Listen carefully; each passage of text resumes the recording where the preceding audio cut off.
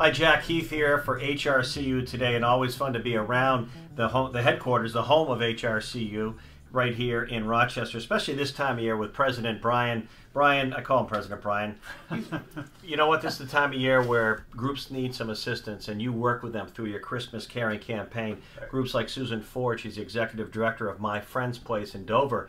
But it's really a year-round effort with you and your team here, isn't it? Yeah, well, it is, Jack. Every year we're donating in the community. We're very involved with the community. But in the Christmas season is especially important to us, where we started this campaign a few years ago, and it's grown over the years. And in this year, the credit union will be giving away $30,000. To groups like Susan, her executive director of My Friend's Place in Dover, and thanks for being with us on HRCU Today. Thank you for having me. You actually have a neat story that's personal to you. Tell us a little bit about My Friend's Place and your involvement. Well, about 20 years ago, I found myself homeless with 2 small children and lived there for 5 months at the shelter in Dover. The building hasn't changed much since I lived there. It was interesting when I first started there. The executive director who retired that I replaced was the executive director when I lived there, and he brought me down to the basement and said, "You might want to look at your file and maybe pull that." And now you're the executive director and helping how many people, men and women? Men and women, yeah. We serve families, single women and single men. Right now at the house right now we have 4 families varying in ranges, sizes and ages of children.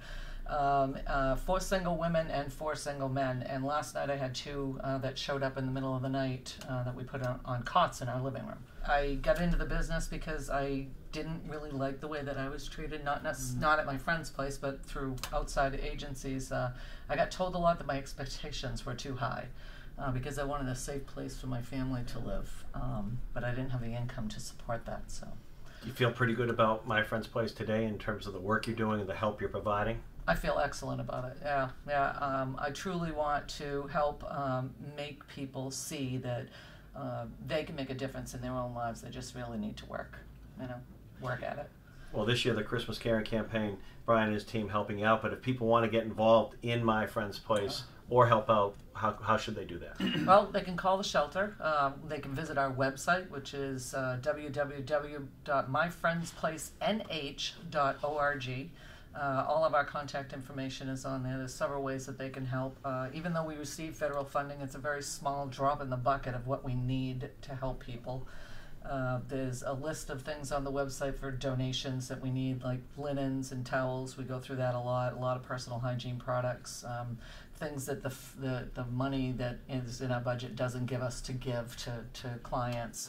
Especially this time of year, we're doing Christmas presents and we're getting companies to adopt our families so that everybody has them present under the tree, including adults.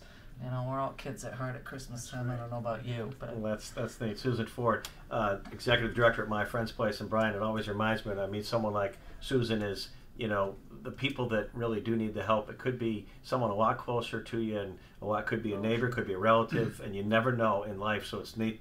Very special that this place exists and what you're doing and the help that you're giving it, Brian. Yeah, well, thanks, Jack.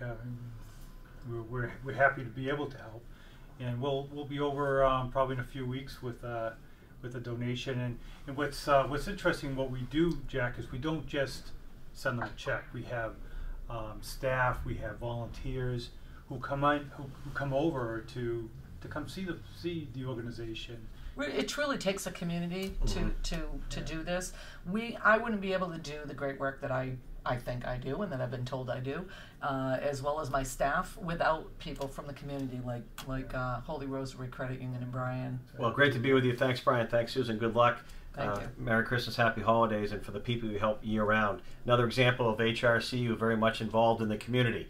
As part of the Christmas Caring campaign, Jack Heath. We'll see you real soon.